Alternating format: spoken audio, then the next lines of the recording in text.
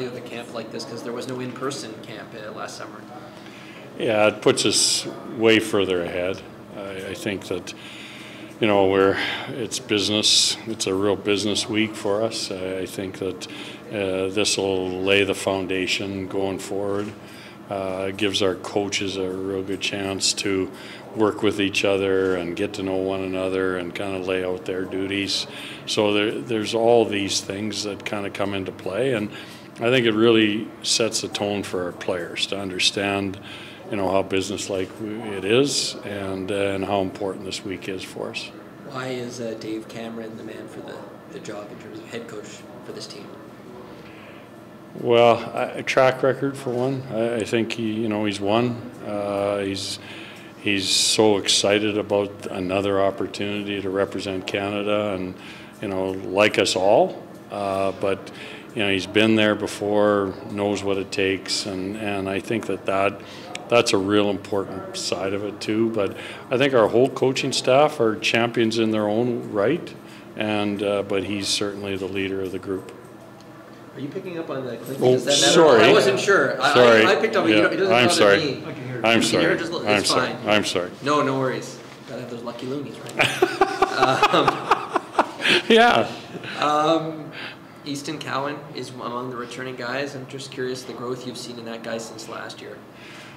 I think maturity. I think we know he's gonna be a really important part of going forward, and I think really, as all those returning players, I think maturity is a big part of it. I think they understand there's some unleft business to attend to, and he's a big part of it, and so we'll just see going forward how things play itself out. But I think all those returning guys understand the importance of this camp and how we're going to keep moving forward with this, laying the foundation. Noah Chadwick, you've seen him up close. How has he gone from a 6th-round pick in the NHL draft to being at this camp with the chance to make Canada's national junior team? Makes a great first pass. Can really defend. Body position is elite.